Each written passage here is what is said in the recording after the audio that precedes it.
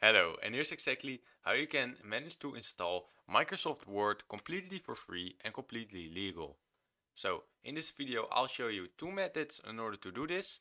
First of all on the web version, and second of all if you're a student. So, click the timestamps and go to the right part for you. So, how will we go by doing this? Now, there will be a link in the description which is office.com. Click on that link and then you'll be headed to this page. And now we're going to either sign in or sign up to our Microsoft account. If you've never ever made a Microsoft account, click on sign up and then you will be prompted to put in your email and create a new account. Although if you have already have an account, click on sign in and sign into your account. Okay, so once you're signed in, you should click on yes and then it will look something like this. So this is the Microsoft 365 Office and this is the home page. So when we go to the left side, you'll see Word right here. Now click on Word and then you'll be able to click on a blank document. So click on that one.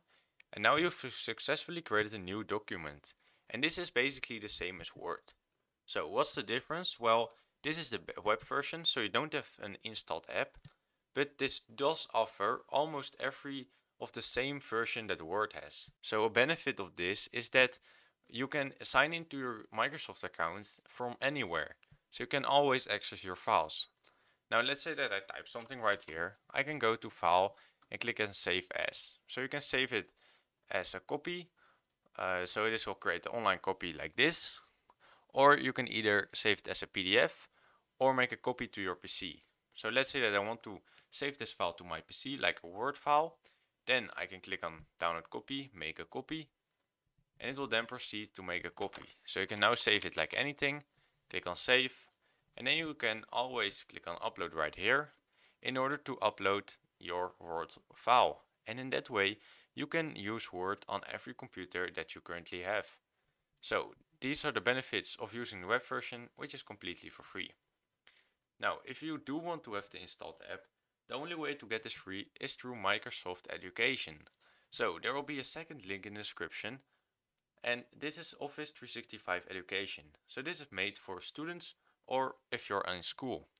What this will mean is if your school or university has a contract or something with Microsoft where they offer free licenses, then you can use it. So how do you know if you can get a free license?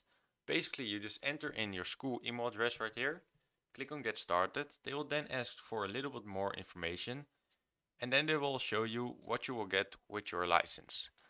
So if your school offers free apps, then you can proceed to install the free apps and you will have the Excel, the Word, Presentation, all the Office apps on your PC.